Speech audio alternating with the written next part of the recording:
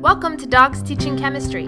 Our second lesson is on the atom. All substances are made up of matter, and the fundamental unit of matter is the atom.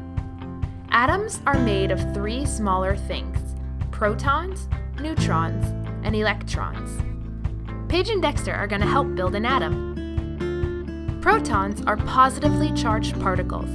Neutrons have no charge and are neutral.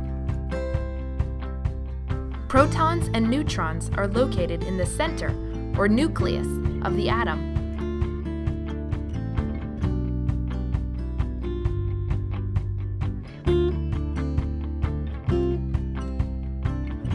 Electrons move around the outside of the nucleus and are negatively charged. Electrons move about so fast that they form clouds that surround the nucleus of the atom. Let's try to figure out what element Paige and Dexter have made. Dexter is counting how many protons we have. That'll give us our atomic number. Looking at the periodic table, you can find the atomic number, which is usually located in the upper left corner of an element square.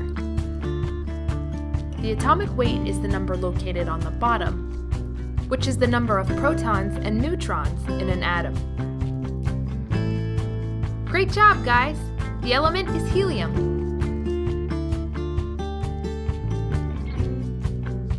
Thanks for watching, and we'll see you next time.